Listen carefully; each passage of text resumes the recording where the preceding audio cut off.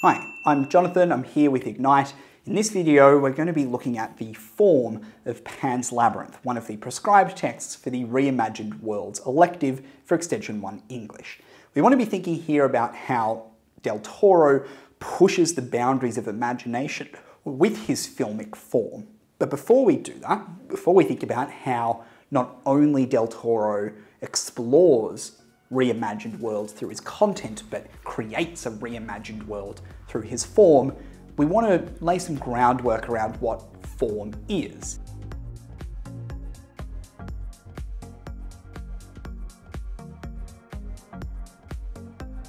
Now, as extension students, you would probably be well aware of what literary or textual form entails, but just as a refresher, we want to be thinking as an entry point, what is the type of text? We want to be thinking, what are the unique features of that text type? And we also want to think about what style or genre is it composed in.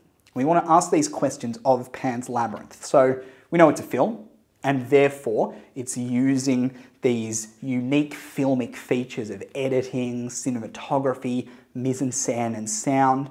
And specifically, it is a film that involves a generic fusion. It is both a fantasy film, a film in the fantasy genre, and also an historical drama. Not so much a docudrama, it's not depicting some very specific historical moment, but is more influenced by an historical reality from the past. So let's think about the fantasy genre and how Del Toro manipulates and implements some of the features, stylistic and conceptual, of the fantasy genre. It's primarily through this incorporation of mythological iconography, like the faun, into his film. And he signals through this mythological iconography the film is some kind of fable. It's some kind of instructional message to an audience. We can think about how the film is this monument to the need for imagination, and it reflects the power of imagination through its own imaginative disposition, through its own willingness to integrate fantasy and imagination into what is otherwise a film about a very brutal and dark moment in Spanish history.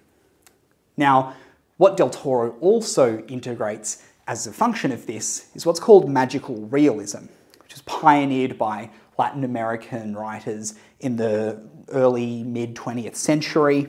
Magical realism is a good term to use here because it denotes this synthesis of magical elements within an ordinarily realist setting and narrative. And so through this fusion, Del Toro indicates that no matter how dire or brutal or turbulent our world may be, it can always be reimagined. Now, on this note, we also need to think about the function of the film as an historical drama. And I think because it's looking at this moment within Spanish history, using that as a backdrop for Ophelia's story and for this reimagined world, it stands as a figure of how literature and art and film has an ability to give us a very emotional rendition of the suffering of our temporal forebears in a way that history books, textbooks, the sometimes clinical nature of empirical history can struggle to do. Ophelia's story may not have happened in real life, but it does stand as a figure of the many stories that we may never hear about because of the inhumanities of authoritarianism and tyranny. Now, on a more specific level, the film involves some unique stylistic features. One of these is chiaroscuro lighting. So chiaroscuro lighting is the interplay of light and shadow. And we can see through not only the chiaroscuro lighting, but the primary colours that it uses, the insistence on either some very yellow, bright, almost filtered frames and some more washed out bluish hues in other parts of the film, the kind of conceptual competition that Del Toro is investigating. These sharp contrasts between colour and light, between yellow and blue, between light and shadow, are signifying these ideological competitors, these binaries within the thematic content of Del Toro's film. The unconquerable resilience of youth versus the callous defeatism of age.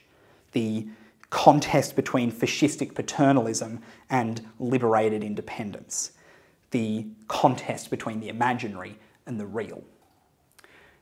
Another stylistic feature that Del Toro uses is parallel editing, which is where two scenes that are happening concurrently are intercut with each other.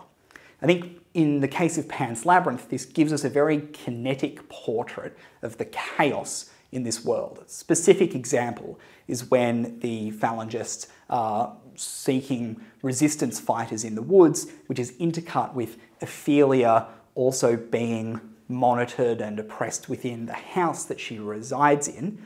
And this illustrates how, both within the natural world and the domestic space, there's no escape from the implications of violent patriarchy. Thanks for watching this video, and be sure to subscribe for more videos.